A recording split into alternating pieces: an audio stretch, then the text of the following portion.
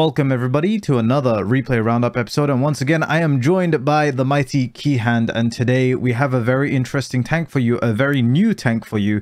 It came in during the Waffenträger Legacy event. It's the KV-4 KTTS. Mr. Keyhand, do you have any comments to make about this tank before we go into battle? Yeah, it's sort of a new tank, but then again, it's been in the game files for, I don't know, like 8 years already. People have been asking to play it. Well, finally, here it is.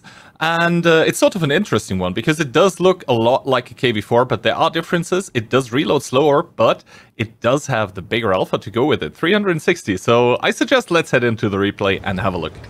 And here we go, into the replay we go, and we will see how this goes. As you can see, very nice matchmaking here on Ensk Encounter, nonetheless. A wonderful situation here. We'll have to see how the top tier gamer here does in his tank destroyer. Which, you know, I know it's a tank destroyer, but I feel like it's a bit more of a heavy. You know, it's a heavy pretending to be a tank destroyer, or cosplaying to be a tank destroyer. Heading straight through the center of the 8 line. Straight through these buildings here near the train station, essentially. Honestly, I very rarely go here in any tank, but already getting a nice cheeky shot into the Jagdpanzer 4, and we'll have to see if he manages to pick up the kill as he reloads. And here it is with that reload time you were saying. It is a bit longer than the other KV-4, I believe. We can't see the reload time here, but that's okay, not the end of the world. It's about 6 or 7 It's like 6 seconds. point something. Yes. 6 point something. And yeah, obviously 360 alpha, as you could just see, is very much enough to two-shot tier 6 tank destroyers. The Jagdpanzer 4, they're just getting completely blown apart.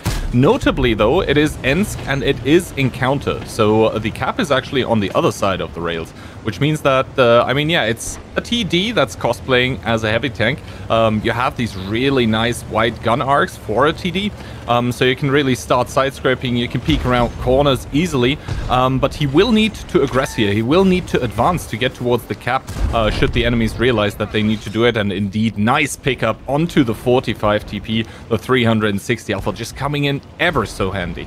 Tiny bit of unfortunate argy-bargy here, as us Brits would say, between the P43 Beers and the KV-4 KTTS. He's just trying to get around to help his teammate out. I don't think there were any harsh feelings there. And will he get the shot in? No, I don't know where that shot went.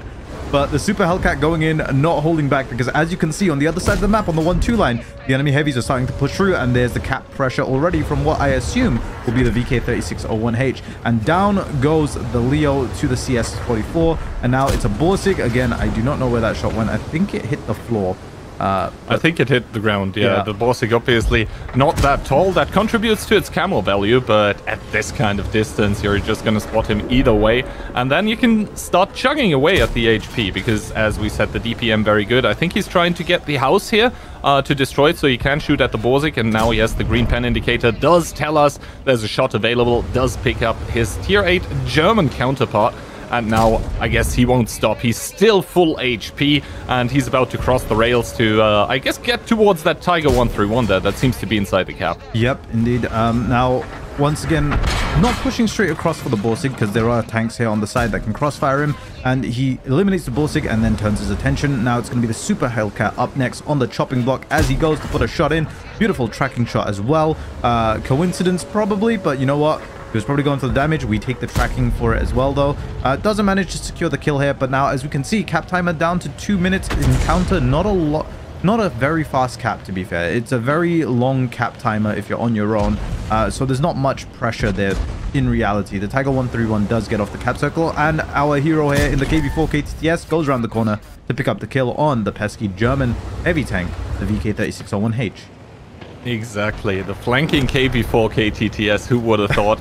But obviously, like, it is sort of a super heavy chassis, but then again, the tank can be surprisingly, I don't want to say nimble, but you can be surprisingly mobile, and that Hellcat here is about to feel the pain as he does pick him up, setting his sights on the next enemy, which is going to be the SU-100 here. And you can see that alpha tearing through the enemies, over half of the HP gone. And even if he would low roll here, he could probably go for the ram, as, I mean, it's the KV-4 chassis. It's going to be very, very heavy. The RT here waiting for him, 262, but at this point in the game, he probably doesn't really care about it. Honestly, yeah. I don't know if I'd keep going for the RT here, honestly, while being stunned. It's a bit of time being used up here. As you can see how long it takes for this cumbersome tank to actually turn.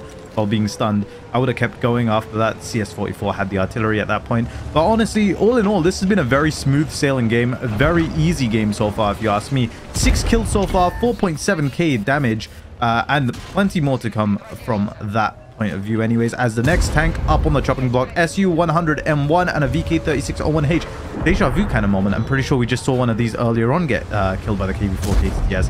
What could possibly happen here, I wonder? And obviously nice target selection as well. He's going for the tier 7 TD before he goes for the tier 6 heavy tank, because that one obviously is going to have higher penetration values.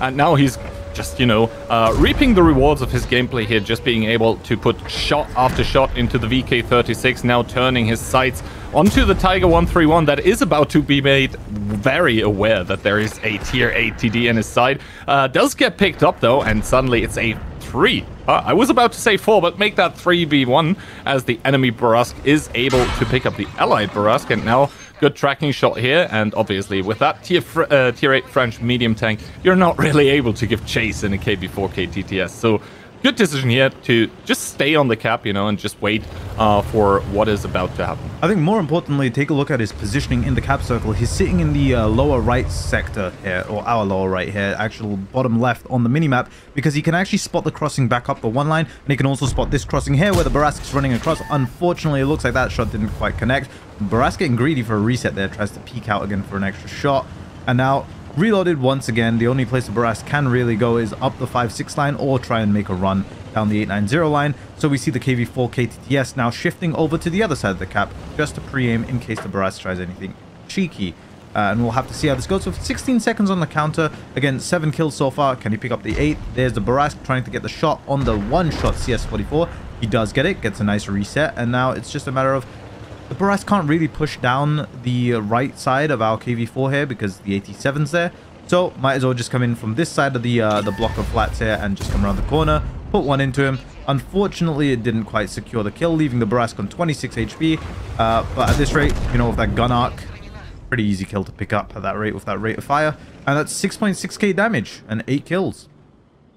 Exactly, pretty smooth sailing this game, but that's sometimes how it is. And obviously with 8 kills and 6.5k damage on the board, I would say that was a pretty big carry for our hero here, Mr. BMW Drift EU.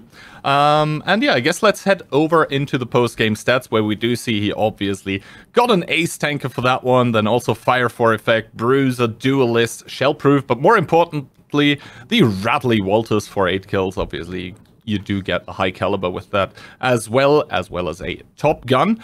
And I guess you take us through the team scores and also how much credits he spent or probably made, as this is a premium tank. Well, yep. As you can see, top on damage with 6,655 damage, 8 kills, 1.8k base XP. I mean, I should say 1.9 because it's 1,891. You can round that up. 7 accolades to his name there, as you mentioned. Nice collection of medals right there, including the Radley-Walters and a top gun, which is beautiful. Love to see it. The only person really even coming close is a Borask on the enemy team with 3k. Fair performance by his behalf. He did pick up 4 badges as well, so we love to see it. You know, they both had a great game by the looks of it. Can't really complain with the enemy Borask's performance either here. But the majority of his team, I don't even think they had a chance to farm anything. The KV-4 KTTS was just shutting down tanks left, right, and center through this game. As for detailed report, making 165,000 credit profit in this tier 8 premium tank. You love to see it. 31 shots fired, 23 direct hits, 22 penetrations. Pretty solid performance there. But yeah, only a 6-minute battle and, you know, 165,000 credits into the bank there, I guess. Pretty solid performance and nice credit grind right there. I guess you take those. Anyway, that finishes off this week's replay roundup. Don't forget to like, subscribe, and hit that bell icon to get notified of future videos. We'll be back soon with another episode. See ya.